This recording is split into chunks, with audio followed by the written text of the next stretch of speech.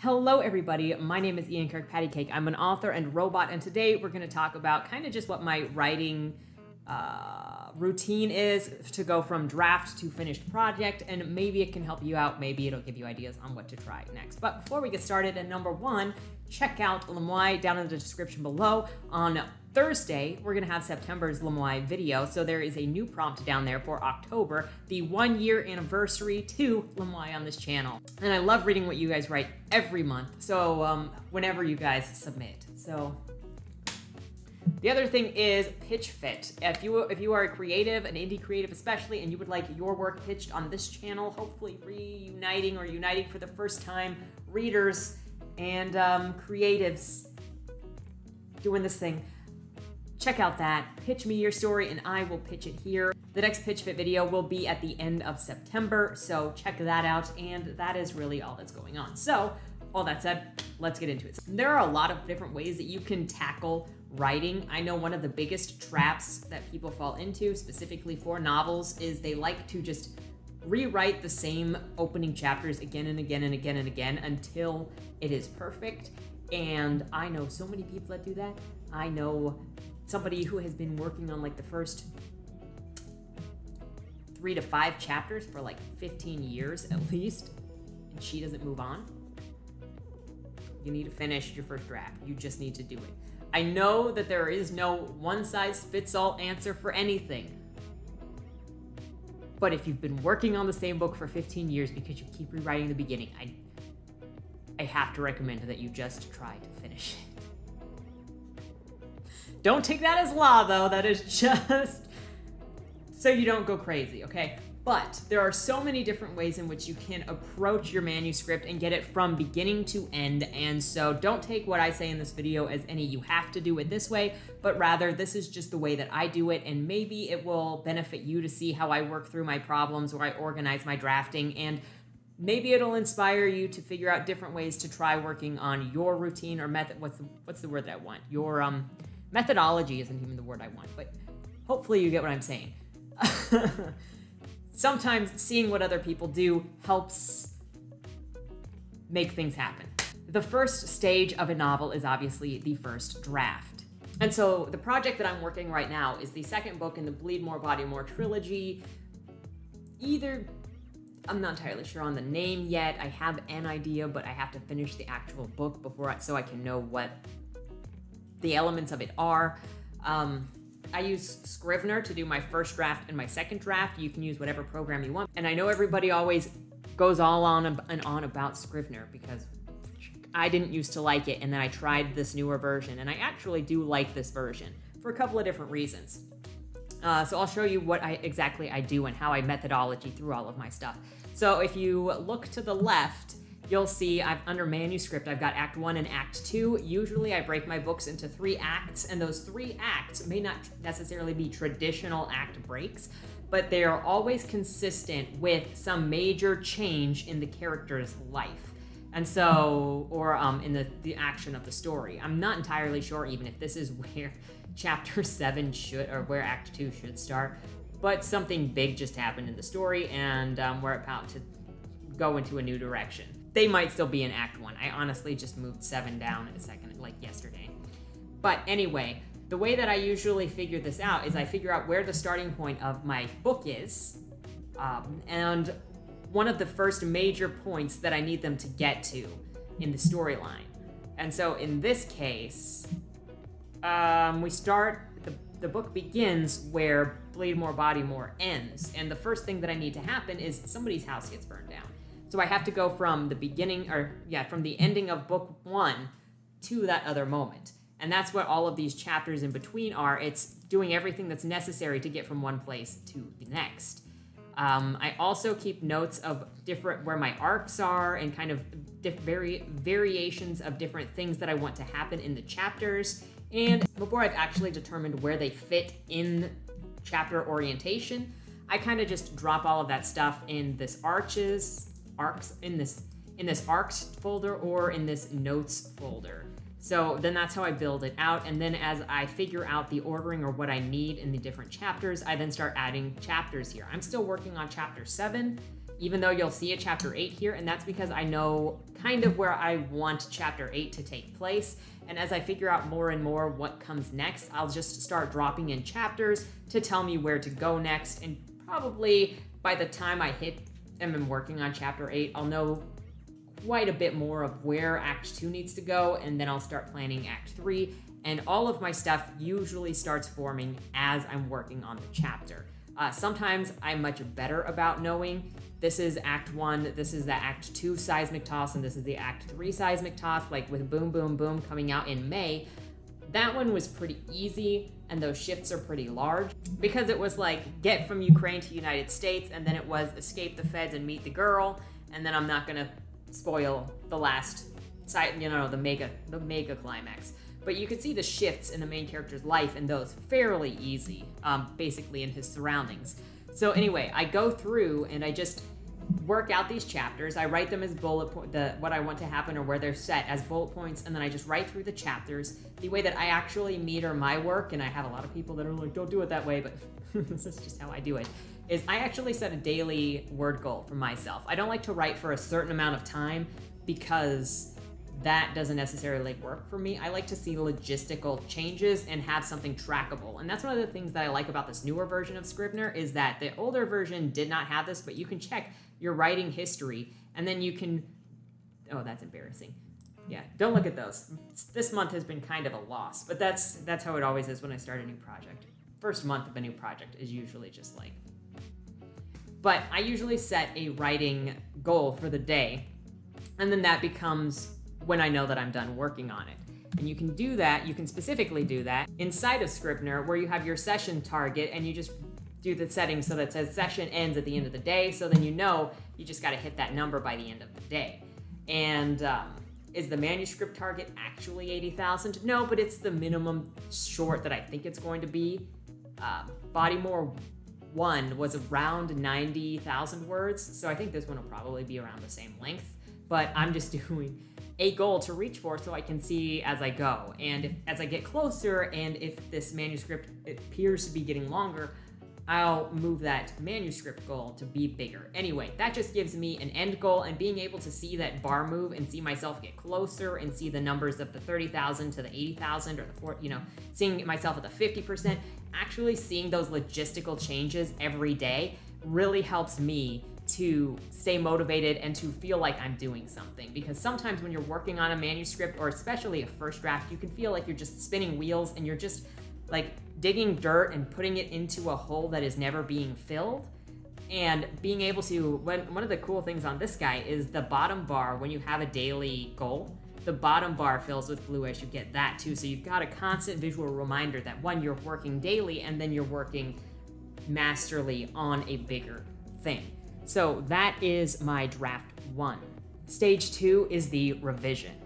So let's break down what the 3 major changes are in a novel. Draft 1 is to make it exist. Draft 2 is to make it functional, and draft 3 is to make it effective. And usually in my draft 1 manuscripts, the ending is kind of rushed and it's kind of bare, and I usually add a lot more to the end by the time I'm working on draft 2, because I think by the time I hit the end of draft 1, I'm kind of just like, oh my gosh, end it. Even if I'm enjoying the book, I'm like, I just need to end this so I can go back and... Pretty sure with this book I added, I think this book was originally around like 84,000 when I finished it first draft, and I know I might be confusing it with something else. I know that Boom Boom Boom had like 10,000 extra words on top, and I completely changed a scene or two on that one in draft 2. This one, for Bodymore 1, was fairly good, but I did make some decent changes in some scenes, and relationships changed mostly in draft 2. Anyway, the way that I deal with draft 2, I'm gonna grab a different book that's already set up in the way that I approach draft 2. So Creatures Lie Here is a book that I wrote a couple of years ago. I think I started it in 2017-ish, and it's been through a couple revisions. I've grown as a writer since I revised it last, and it kind of Alan needs some help, okay? So when I work on draft 2, you'll see over here on the left side of my screen now, you've got under manuscript, act 1, and then under act 2, or under research, you see a revision 2, and you see these other acts. So when I finish a manuscript, I just move that whole of all of the manuscripts that are up here into research, and I open blank documents under manuscript, and I just start rewriting literally everything. So you'll see this has Act 1, 2, and 3, but up here in the active manuscript, there is only an Act 1, and that's because I've only rewritten the prologue, Chapter 1, and part of Chapter 2. So then the way that I approach my revision 1 is I put all of my changing notes here at the top underneath my header. On the right side of the screen, this is my older version that I'm going off of. On the left side of my screen, this is the newer version that I'm going off.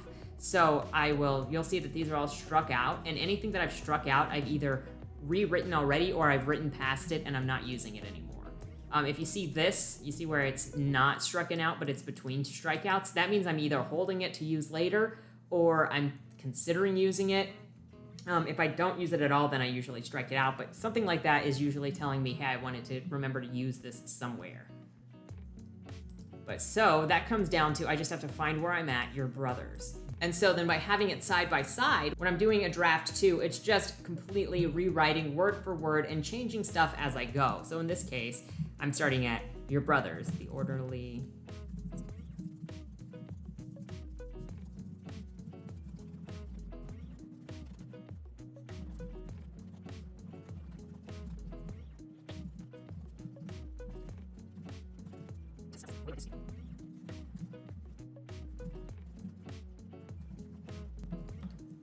So that's really all that I'm going to rewrite, but you can kind of compare. This is about almost as far as I got-ish in rewriting over here. And when I'm doing revision, think of it as making a bed. And so draft 1 is the base of the bed. Draft 2 is you're laying the fitted sheet on the bed, which means you've got to flatten it out, you got to straighten out, make sure there are no problems with it. And so then I go through it and I look for like this right here. It just said it was a dark room, but then it also says large windows are illuminating the area. So I clean that up.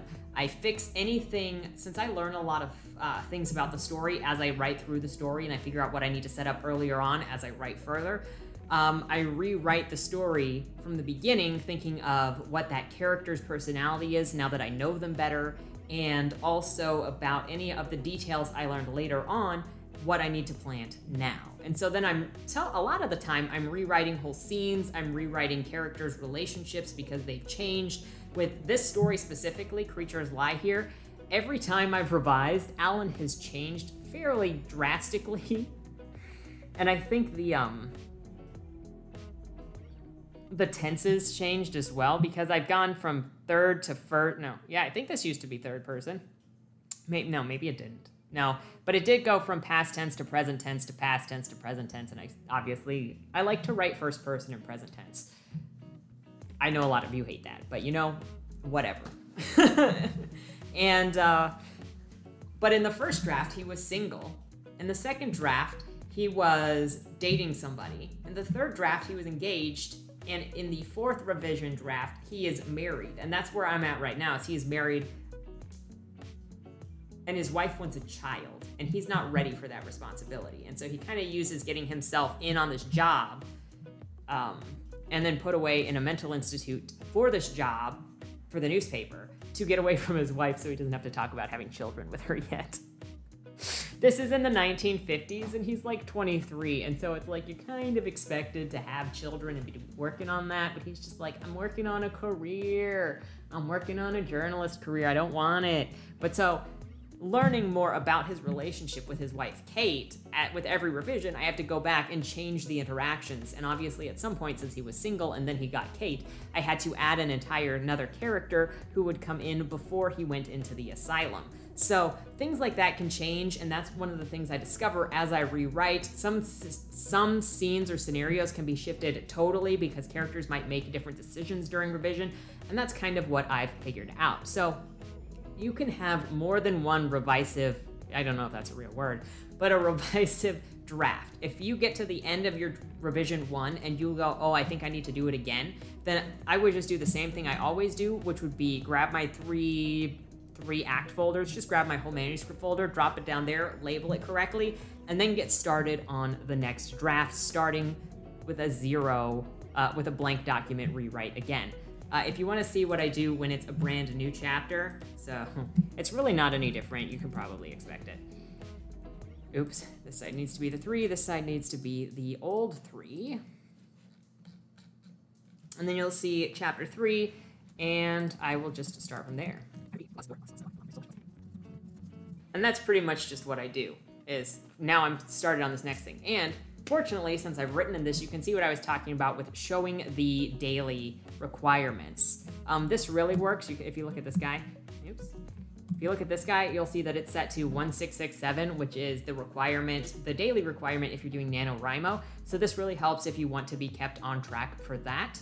But just seeing that number move as I devote time to it really helps me, because then I'm like, okay, this is my minimum for today. And then after I hit my minimum, I can keep writing if I feel like writing. Bada bing, bada boom. And I like seeing those numbers move. That is how it goes. Then once I'm done with that, it's time to move on to stage 3. Once you're done with your revising and you're like, okay, the blankets are all laid flat. I like how these characters are coming out mostly. I don't have any major plot issues that I can see. Everything is fitting together. Then we are moving on to line edits and copy edit. Now, I don't move on to line edits or copy edits until I am more or less happy with the way that the overall book is. I don't focus on getting really pretty lines or the pace of stuff too much when I'm doing the earlier drafts of things, draft 1 or revision. Usually character voices start coming out and I'm just normally writing whatever that sounds like, because I came up with American Fat for Boom Boom Boom in version 1. But some things get much cleaner, sound much better once I'm done with revision. So the line edit and the copy edit can be combined, and you're probably going to want to do it more than once. But this whole stage is just about making your book really readable, so much better. And it might end up actually combining with the making it more effective, because as you change lines and clean stuff up, you're probably going to see some improvement in the emotionality of what you're writing, in the emotional power of what you're writing, maybe in some of the personalities that you're writing.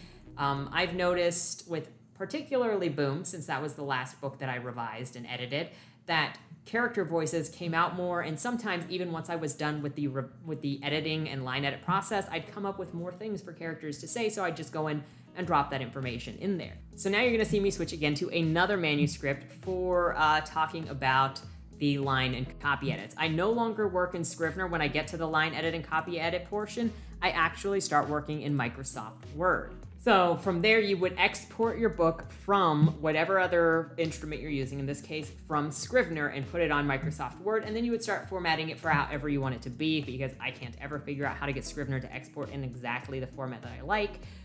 So I clean it up, get my page breaks. At this point, you're gonna see Boom Boom Boom in manuscript form, because currently I have it formatted for paperback, so ignore that. But once I get to this point, my line edits, when I'm doing line edits and copy edits, I usually have a text to speech, because I listen to the way something sounds, I listen to the pacing, I listen to the beats and the rhythm and everything, and anything that might be too repetitive in a bad way in a sentence, and it's much easier to hear the lyricism of something or the rhythm of something if it is text to speech, or if you're reading it out loud. And with a theater background, I don't know how many other authors specifically focus on this, but with the theater background, I very, very much focus on having something that sounds very conversational, very natural, and my writing, I think, kind of has a different pace at times. So you're gonna see here, I'm gonna show you what it sounds like for a little bit. I only use the free voices that come with the computer, and I usually use Zira, but this is kind of how it goes when I'm doing my line edits. I take the cereal box out of the shipping container. Frigid Flakes. It's a dark blue box with a person wearing a light blue parka pulled over their head. All of there are features. Their skin is pale and their beady, black eyes stare out from the hood opening. The person... So you see it just tripped on all of there are features. That's obviously something is missing there, over their head. And that's covering all of there. I don't know what was going on in that sentence. I know I received notes on it and I edited it. Apparently I only half edited it or something. Covering all of their features. Their skin is pale and their beady black eyes stare out from the hood opening. Yeah, and so that's basically how it goes. And I will listen to it, and if something catches me, either a phrase doesn't sound correct, or if it sounds too long-winded, if I notice that something is being a run-on sentence that's not really working out in the way that I thought it would lyrically work, I'll say it out loud myself, and I'll try to find the pauses or the emphases that I was looking for, and if I can't find it, then I'll make changes to that sentence, either making it shorter, breaking it up, any of those things. And that's what my line edits and copy edit draft looks like. At this time, that is not all that is in here, but those are my main focuses. If I'm working through this book and I discover, hey, I could add this line in, or this character should say this, then I will add minor changes like that in there, but I'm not gonna do any overhauling in this phase of the book. I'm just adding lines, removing lines, and checking the flow of all of the text. Now, once I have done that, we have ended stage 3 and we're going into stage 4. Stage 4 of the manuscript for me is getting my first readers and critique partners that they know me, they know my voice, they typically know what I'm kind of going for, and they're the first people that see what I'm working on. They're the ones that I test the script out against, because I don't think that they're going to look at it and then tell me to rewrite it in their form, because I know them. Now, I don't have a whole ton of people like this. I have only 2 or 3 maybe. And they're the people that I get my first impression from. I see how the story works with them. I see if they spot any major things that stand out. And I take their suggestions in different ways depending on what they say and what my goals are. So this is the point when it's very important to be very selective with who your first readers are. They need to understand you, your style, and have have a respect for your voice as an author, and not try to rewrite what you're doing. Because if you get into a big writing group, you're gonna have so many different styles of critiquing, with some people saying you should write like me, with other people not really helping out a whole lot, and other people who are casual readers, and you'll get more of a casual reader response, or just a, hey, this was good, because a lot of people in larger critique groups just say, hey, this was good, or hey, this was not good. So your first readers and your first critique partners, after you've gotten it to the level in which you think that you can't take it any further, they should be people who are looking for what you're trying to accomplish, and then they should be helping you figure out how to get it there sooner. Now, your first readers may not understand specifically everything that you've put in there, but they should be trying to get your perspective on it and be working towards helping you with more clarity and more strength. In the case of this book, one of my first readers was a curly hair checker, because she has curly hair, and she made some suggestions and caught on to some things that is actually what I meant, because I said combing the hair back a couple of times when I did actually mean pushing the hair back. And she talked about what it's like when you comb your hair when it's curly and it's just getting frizzy. And so every time I went and looked for that, she pointed out a number of other things. She was the person that I credit a lot for some of the sharpness that Dead End Drive ended up with, because she made some major suggestions for bloat. A lot of Matthias character bloat in Dead End Drive, and her suggestions for that book made it so much better. But I also received some bad suggestions from other various critique partners for that book who didn't really get the style of the comedy and the horror. So it's very important to get a small group of people for your first readers, your critique partners, to really get down what you're trying to do in this book. And then once you've done that, you'll get your feedback from them. That might be line edit, that might be I like this might be, hey, this is something to think about. And they might give you perspective that you didn't realize was being put off in your story, that you can gauge, okay, was that their experience that was influencing that, or did I put those hints in there and without realizing that I put those hints in there? So there are so many different things that your first readers will be able to help you with, specifically with clarity and with character and testing how your story plays, and if it is exciting enough, if it makes sense, all of that noise. After I've received the feedback from my critique partners, for my first readers, I make those edits and suggestions, and then the book moves on to stage 5. Stage 5 is line edits and copy edits again, because once you've started working in your manuscript again, kind of like I just showed you with that sentence that was messed up at the beginning, how does that happen? But once you start messing with your manuscript again, it's very important that you do a top to bottom edit once more.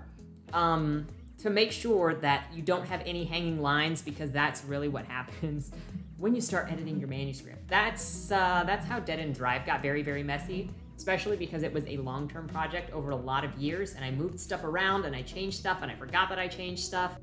So you do a top to bottom edit one more time after you make all of your edits and suggestions from your partners, and then you can either resubmit it to those partners to have another read to see how your changes worked, if they've got any more suggestions, or you can hold on to that and start querying it or getting it ready for publication, whichever way you want to go. I did want to mention one more thing with the line edit and the copy edit for how my methodologies have changed, because between Dead End Drive and Bleed More, Body More, my editing prowesses changed slightly. I have been slowly over the last couple of months finding like one-liners all over the place for Body More that I'm like, oh, I can clean that up and make it better. But with Bleed More, Body More, I have had absolutely zero comments on editing from my ARC readers, which was not the case for Dead End Drive, and I don't even blame them for doing that on Dead End Drive, because Dead End Drive was kind of messy. So, not only do I do the text-to-speech read-through with this, I also do the editor that's on Microsoft Word for spelling. And I don't have to make all of the changes, obviously. I just have to look for what makes sense. These are all Ukrainian. Yakiv is Ukrainian. That is also Ukrainian. So I just have to go through and do those. And then once I'm done with the Microsoft Word editor, I also use the Grammarly Basic editor, which actually finds different things in Microsoft Word than the Microsoft Word editor finds. And so by combining these two things together, it has helped make a much more accurate, they both have watches. What do you want to change that to? They both have watched? No, they have watches. So again, you're gonna wanna keep your eyes on what the editor is telling you to do, but by doing both of them, you'll catch different things. Like the Grammarly guy was catching sentences that ended early that the Microsoft Word editor didn't catch. And when I went back to do the Grammarly edit on Dead End Drive, it caught quite a few things that the Microsoft Word editor did not catch. So then you make those smaller edits, those copy edits with the two editors, and then you can start getting it ready for either querying for small press publication or for indie publishing. Or if not indie publishing, your ARC readers. So, or your larger crit group, if you wanted to try it out on a bigger group than your first readers before you start editing it more, because then you can get a bigger consensus. The thing to keep in mind with either of those, however, is whenever you submit your manuscript to outside readers for feedback, the best thing that you can do for yourself is to know what you're trying to do with the book, the voice or the purpose that you're trying to have for it overall, and to maybe ask the readers specific questions to say, hey, did these things make sense? Did these things happen? Was this effective? And then gauge the feedback that you get based on what your goals were. Because the bigger the net you throw your book out to for feedback or review, the more likely you are to hit readers that aren't your target readers. So they may not read your book the way that other people in your genre or who enjoy your genre would. The biggest giveaway for this is whenever you submit a book that is like even slightly fantasy and sci-fi, and maybe you have some made up words in there, and then you hand it to people who do not read sci-fi or fantasy, and they start questioning all of your made up words, and they're like, but if you hand it to, and they're very confused. I had somebody in a crit group that I went to, I had a made up word in there. I said it was a made up thing. I explained what it was in the context of the story, and then their feedback for me was, hey, I don't know what this word is. I Googled it, and nothing came up in relation to a humanoid robot being called this. Yeah. So if you know what you're trying to accomplish and at least some level of, is this a YA book, an adult book, a middle grade book, and the different conventions that you can get away with and any of those things, then it's easier to gauge which feedback is helpful and which ones are from readers who understand your genre and which ones don't. You can get really lost in the feedback that you get if you don't know what you're looking for, if you don't know what you're trying to accomplish, and if you try to appease everybody. There is no appeasement of everybody if you're trying to write something specific, and if you maybe even if you don't know what it is you're trying to accomplish, but you have the goal of this is a sci-fi and I need to make sure that this thing about this main character is clear, you need to know those things before handing your book to somebody who is not one of your first or trusted readers, because you're going to get a lot of feedback that may or may not make sense to what you're trying to do. So that is the whole of the stages 1 through 5 that I have for when I'm preparing a manuscript and how I move it from stage to stage, and my methodologies in combating all of these different things. Let me know what your methodologies are from draft to finished down in the comments below, and let me know if there are any subjects that you would like me to cover, if there's anything that I can do to make your writing journey easier or to give ideas for how to combat troubles that you might be having. With all of that said, thank you so much for watching. If you enjoyed this video, please remember to like it, share it, subscribe for more, and have a great, happy Monday. Don't die.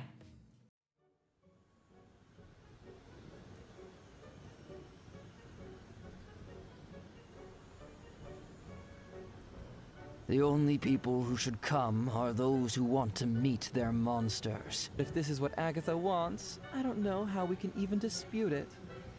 I change lives, baby. And I and them. Sweetheart, no bargains hold. Only fools know restraint. Only losers lose!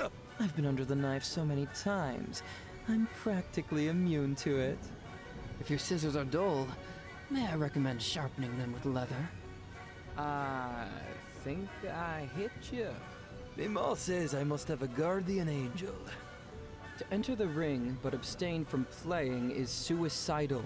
Your virtue makes you nothing but a liability. You're gonna die. You're gonna die. You're gonna die.